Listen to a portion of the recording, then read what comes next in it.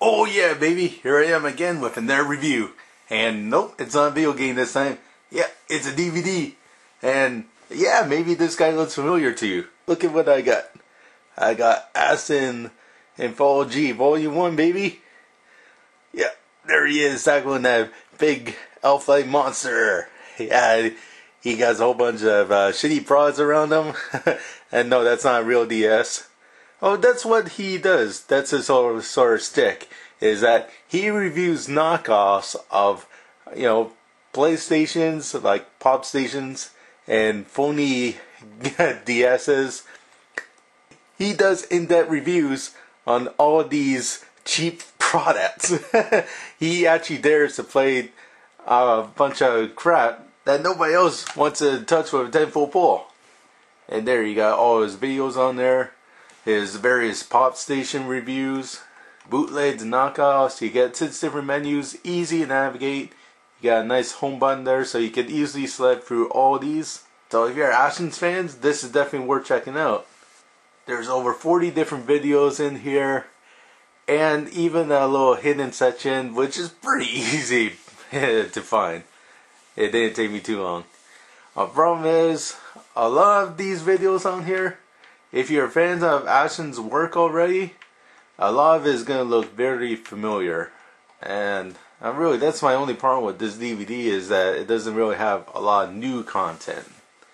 Like, there's still some stuff in here that I haven't seen on his YouTube page. There's an awesome Doritos ad you guys see in here. There's the one he submitted on YouTube for the special contest. Unfortunately, he didn't win. And there's one where he didn't submit. Obviously, there's a reason why he didn't submit that one. Let's just say that.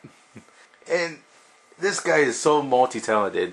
Not only does reviews for these cheap-ass games, like the R-Zone, I remember that. That was a terrible product. The spy camera pen, the cyber effects. If you're curious about any of this shit, he goes in great detail about it. It's all here. But he also does animation. He's a pretty damn good artist too. And the artwork on the cover itself is actually done by Gularia Screw Tack Europe. That's awesome. Yep, even has a little cowpair down there. Again, I like this DVD. There are definitely a lot of laugh out loud moments in it.